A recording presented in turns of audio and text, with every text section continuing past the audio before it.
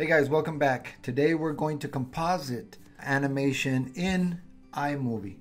And we're going to create this composite having rendered some frames that you've done in some other program, whatever other program you've done it. And so we don't have a compositor, and we will render the individual frames out in whatever program we have.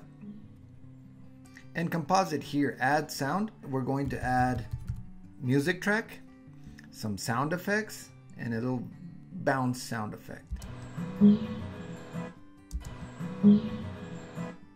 So it's got music, it's got the music track, and then it's got some birds chirping in the background, and then a bounce sound effect.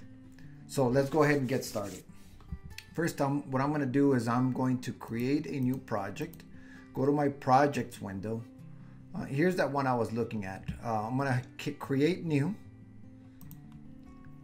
And then we're going to select movie, combine videos, photos, and music to make your own movie. And that's exactly what we are going to do. We're going to combine frames from a drawing program. We're going to combine music and sound effects. So there's a new project.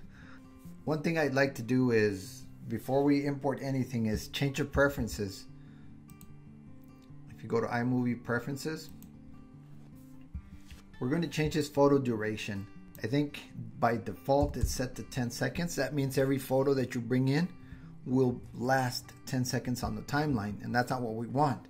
Since this is an animation, we want the lowest it can go, and I believe the lowest is 1/10 of a second.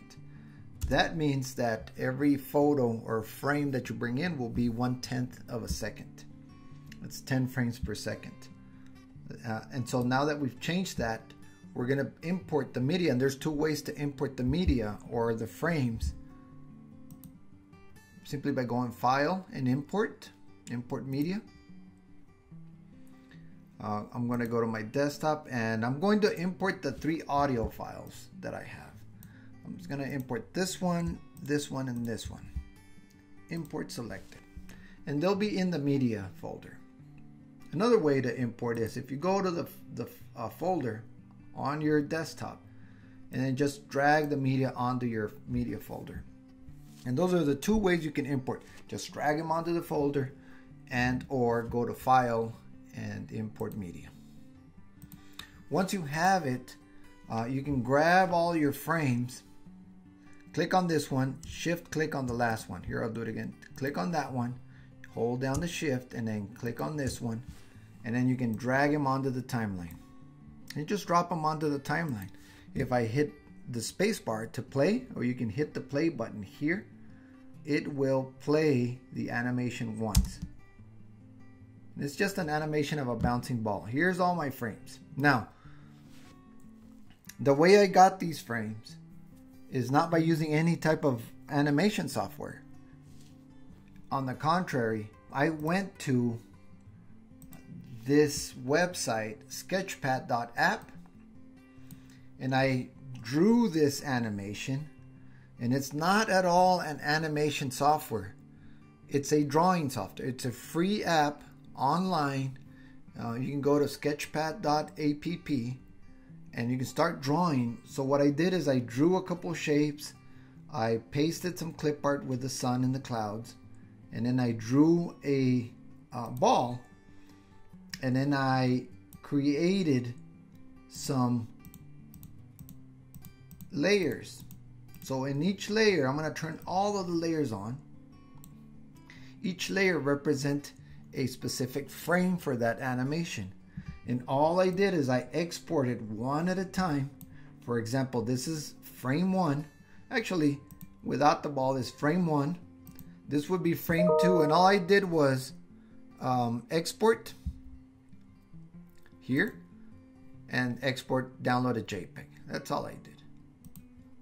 And so I just went through all of the frames, turned that one off, turned this one on, export frame 2, that one on, and that one, and then this would be frame 3, frame 4, frame 5, frame 6, frame 7, 8, 9, and so on and so on until the ball is out of the way. So even if you're drawing these by hand on paper, you could still do this. Just take a picture on your phone and upload each frame onto iMovie. Let's go back to iMovie and then just import them along with the audio, put them on the timeline. Each frame is one drawing, and so we're compositing this animation from a drawing program.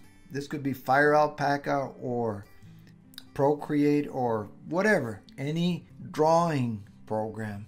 You can draw each frame out, bring it into iMovie, and then composite here.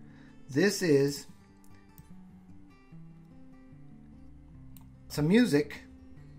I just dragged it, placed it right at the beginning of the animation. I'm going to hit play.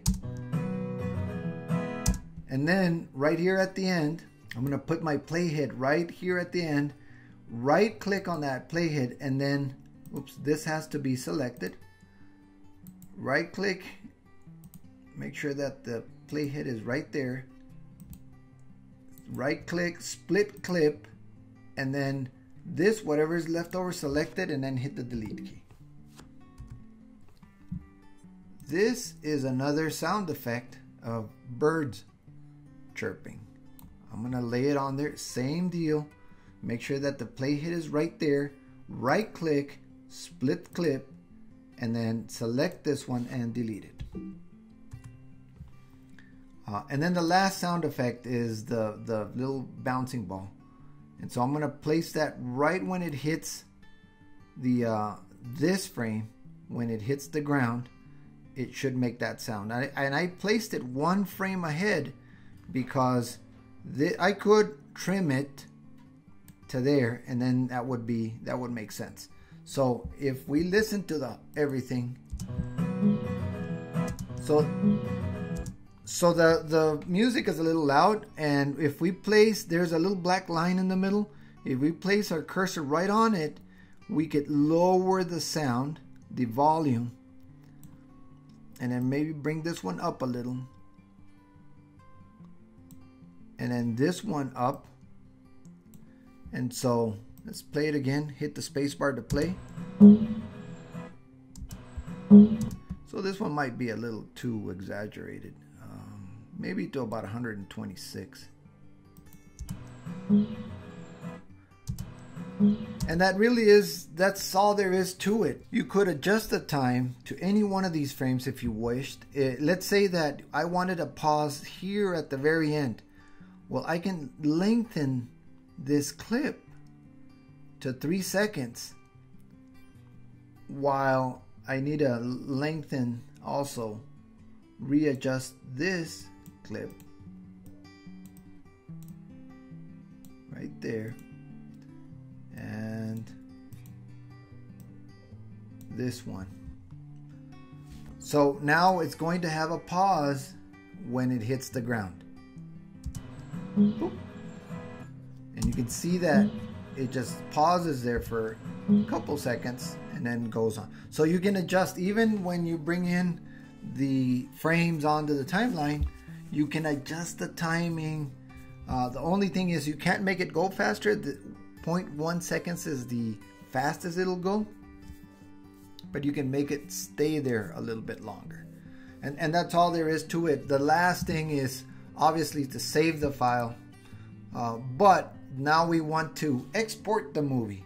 So we go to share, and then we get to file. You want to share the file. Make sure you name it. I'll just call it bouncing ball.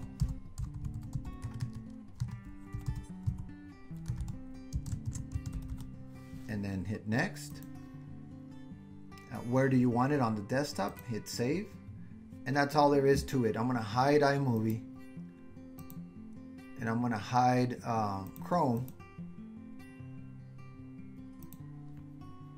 And here it is on my desktop.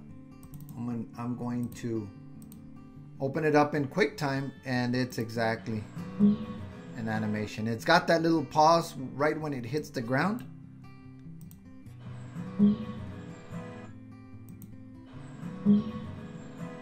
And that's all there is. Thank you for watching, guys. If you like it, leave me a comment. Thank you.